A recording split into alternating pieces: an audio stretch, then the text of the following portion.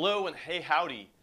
Man, today we've got some technical stuff, but it's going to be good. Don't zone out. I see you already nodding. Here's what some of you do, young electricians.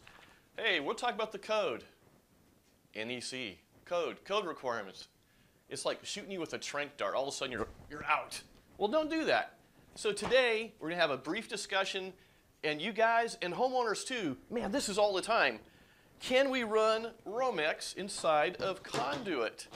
And man, I've seen this and it comes up on inspections, but look, you homeowners especially, you love to put Romex inside of Conduit. Can you do that legally? Some of you old guys will say, no, you can never put Romex in Conduit. So here we go. Here's what I'm going to tell you. Go to the book, okay? Go to the book, hang on, grab your code book, and here we go. So Romex, Article 334 says, hey, this is where you can and can't use this stuff. So one of the places that pertains to this in Article 334 is you can't use this outdoors or in damp or wet locations. Romex isn't made for outside. So that's all it says. So it doesn't say we can't use it inside of Conduit. So if we're in a garage, like here, running surface mount, let's say EMT, we could run Romex inside of that. No issues, okay? Now, here's the two things, and it's just two. Don't zone out. I touched the code book. Some of you already just fell off. You probably did yourself a harm. Two things.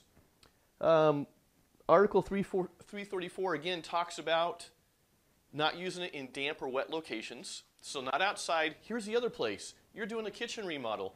You're pulling power underground to a kitchen island. When you pull wire through that pipe, it should either be THHN or THW, individual wires, or UF cable, not Romex. Here's why. Article 300.5b says, basically, code is fairly recently, that any underground conduit is considered a wet or a damp location. So as soon as we pull that 12.2 or 12.3 underground to that island, even though it's inside the kitchen, inside the house, once it's underground, it's a wet location, red tag, can't do it, okay? So no wet, damp locations. The second thing is we have to talk about conduit fill, and we ignore this all the time. Here's what that means. If you go to Chapter 9, which is tables at the end of your code book, it'll talk about the percentage of fill. In other words, what percentage of a pipe, this cross-section right here, what percentage of this is that wire allowed to fill up by code? If we're going to do it, let's at least know what we're doing. We used to always do it. Basically, if it fits, it goes. Old guys will remember this. If it fits, it ships. Not really code compliant. It does work. So in Chapter 9, Table 1, it says for a single conductor, it's not supposed to fill up more than 53% of this. And I won't go into the math because I'll put myself to sleep. But here's the thing. A multi-cable conductor like Romex is considered, because it's sheathed, it's not individual, it has to be considered one conductor. So whatever this cross-section is in this whole cable is how the code wants you to approach that. So last I did the math, if I have a 12.2, which this isn't, you see the red, it's a 12.3. 12.2, I have to put that in a 3/4 inch conduit. Okay, now beyond that, there's other issues. If you have multiple Romexes over 24 inches of conduit, you have to derate it. That's a different problem. So here's the thing. You can run a single Romex through conduit, different kinds of conduit, as long as it's not in a damp or wet location, and as long as you don't exceed the fill, you don't overfill that conduit. The conduit's large enough.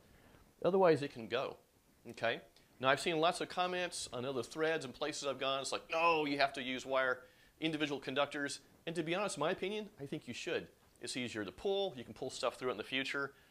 But a lot of times, if you're transitioning from flush, hidden work, like through the attic, and you're coming out into surface pipe, it's easier just to transition and go through the pipe versus doing a J-box and pulling individual wires and having another splice. So the point is, by code, you just got to meet those two criteria for what we're describing. So let me know in the comments when you guys see this. You old guys, I'd love to argue with you. Our primary code sections are, of course, Article 334 for Romex. Article 300.5 as far as underground or their location for wiring methods for what's damp and wet locations. And then in Chapter 9, you guys can go to the book. Here we go. See if you're awake enough. Look at that. Ah, you're still awake. Chapter 9, notes number 5 and 9, talk about how we apply the fill to a multi-conductor cable. So anyways, homeowners, do it right. If you're going to do this and save yourself a bunch of money and not call an electrician, do it right. Electricians, newbies, go to the book. Everybody respects your opinions and your gray hair. Not really. Go to the book, start the book, go from there. Y'all click subscribe. I want to see you guys. I want to see that. Click like. And man, I am so looking forward to your questions because there's going to be some questions. Take care.